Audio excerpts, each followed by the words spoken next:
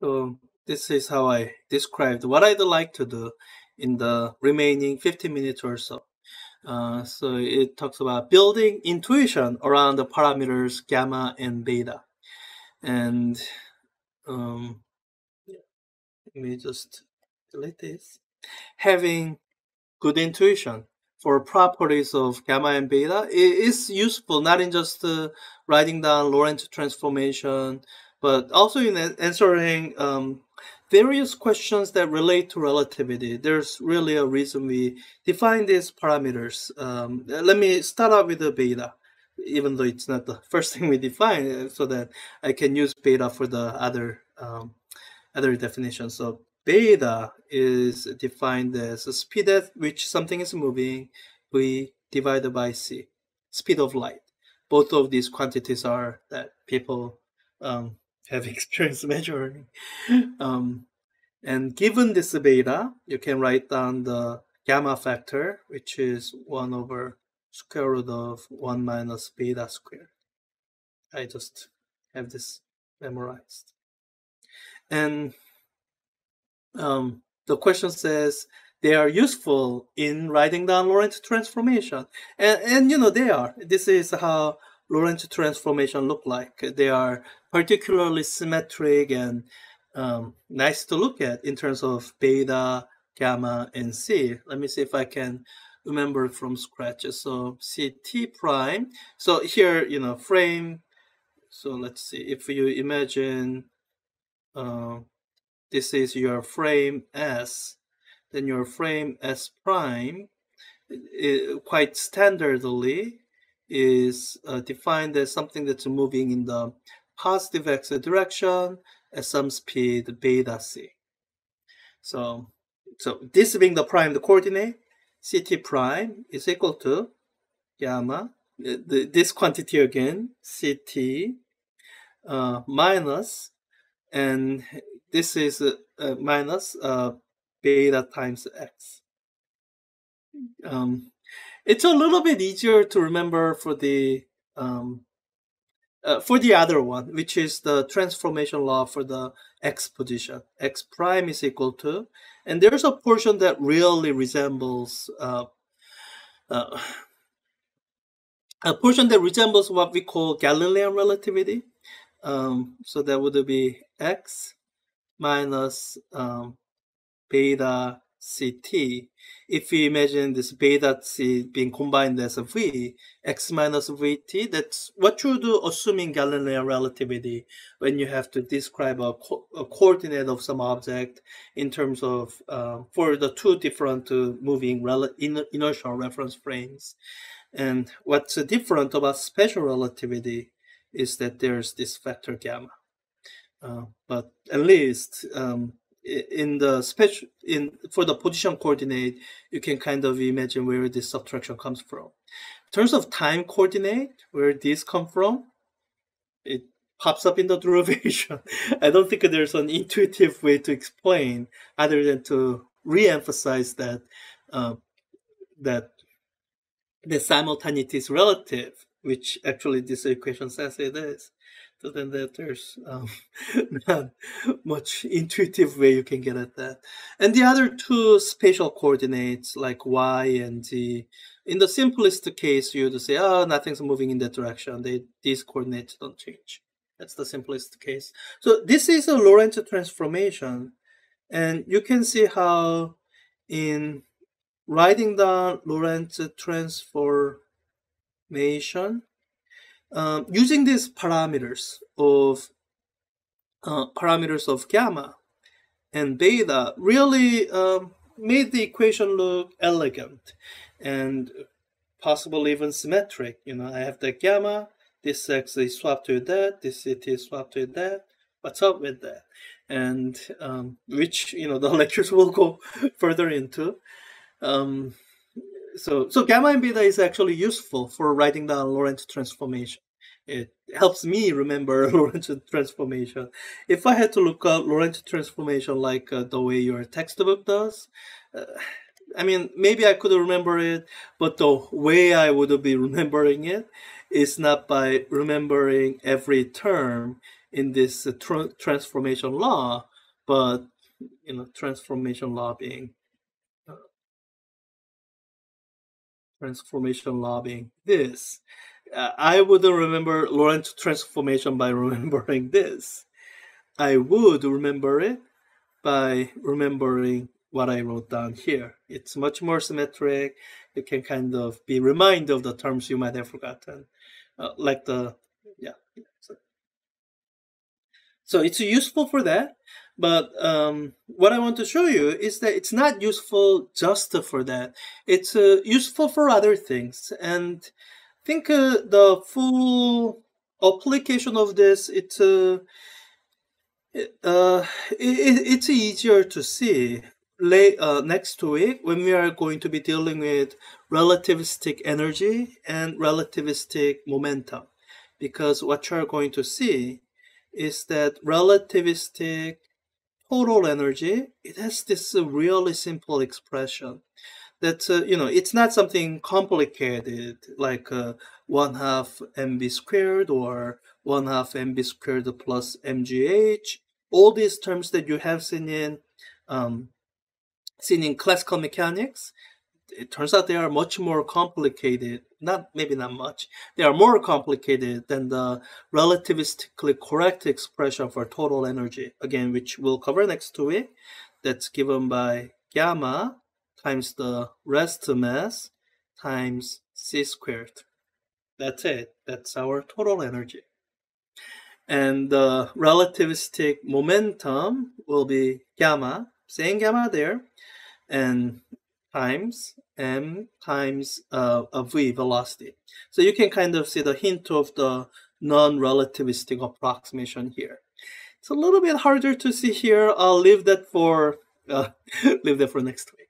But for now, what I can say is that there's a really intimate relationship between energy and momentum, which are very important dynamical quantities, and gamma, and here it's written as mv, but I can write it out this way: gamma times m times beta times c, that's speed, and then whatever direction the particle is going. So when you look at gamma and beta, there's a quite intertwined relationship. So we'll get to that next week with the relativistic dynamics. Think for the remainder of today, want you to have some number sense for beta and gamma, which are described this way. But I think when you're trying to get a number sense for these quantities, it's useful to have them. It's useful to have these three different expressions, which I will numerically plot, so that we can start to gain that number sense. So one quantity is gamma, and I guess we can write it in terms of beta, 1 over square root of 1 minus beta squared. So that's what we had before. And we can solve for beta in this expression. I've done that before and got square root of 1 minus 1 over gamma squared. That's sometimes useful. And I think there's two other ways, which is basically writing these as a function of v. That's easy for beta. It's already been done. Beta as a function of v, it's linear in v. It's basically speed in units of c. That's it. And with the gamma, I don't think somehow writing it out.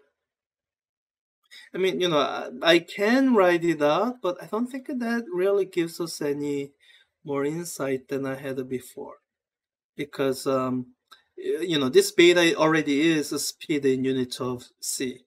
So I think I find not plotting that. Well, let me leave it here and show you some numerical plots to maybe try to gain some intuitive feel for this.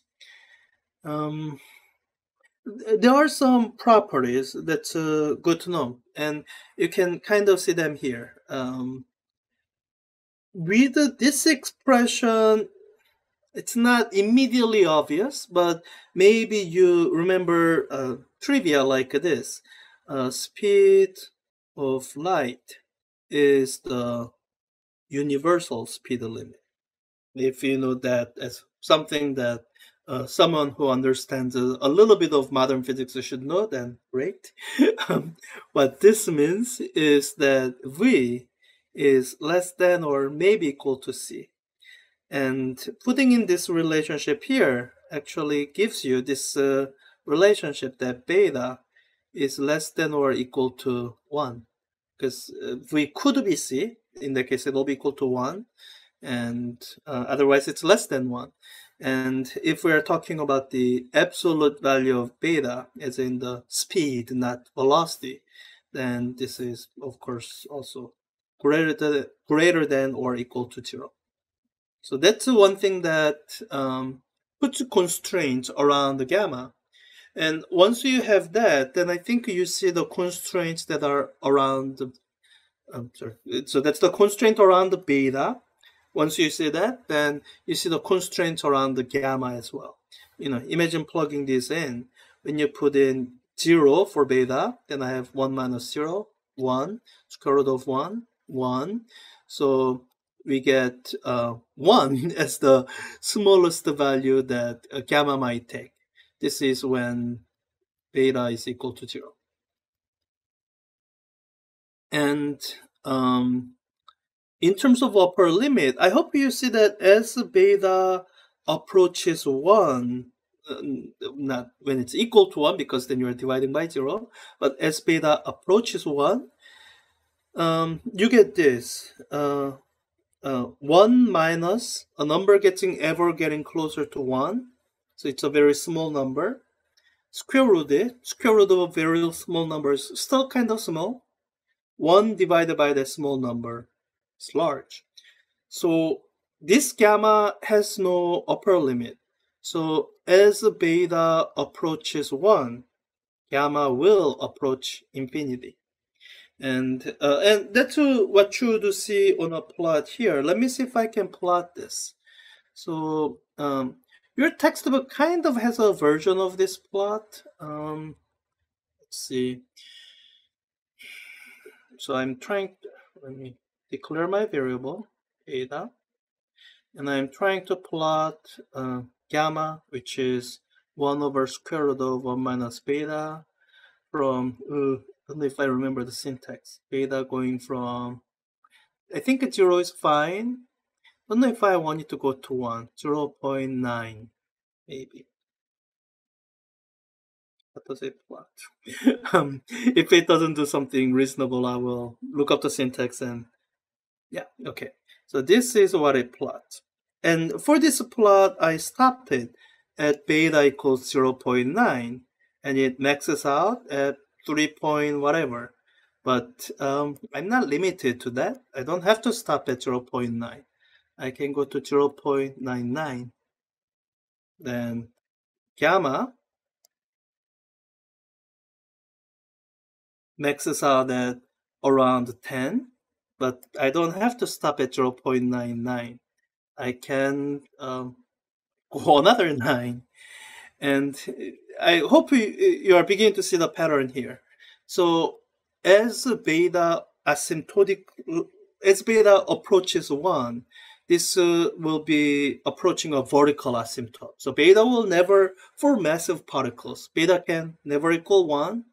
And as beta ever gets closer, ever infinitesimally get closer and closer to 1, your gamma will increase without limit. So let me just do one more and one more.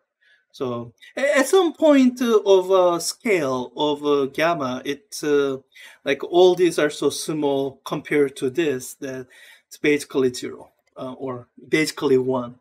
And let me just put many more 9s here. At some point it'll complain, I think. But yeah, okay, yeah, I think I messed it up. I don't know how it's plotting, but I think I don't have enough samples for that. So, anyways, so yeah, that's how gamma depends on beta, and this relationship is a bit at some point it's a bit pathological in that it's not very well behaved. Uh, I mean, normally when you look at numbers like 0.49 and 0.59, we are used to thinking of those as two basically same numbers. They are basically one. But when you are looking at the value of gamma, whether it's 4 nines or whether it's 5 nines, actually has a big difference. So it's I guess that's what I mean pathological. They are not well behaved. What you will see much better behaved is beta in terms of gamma. So let me plot beta as a function of gamma.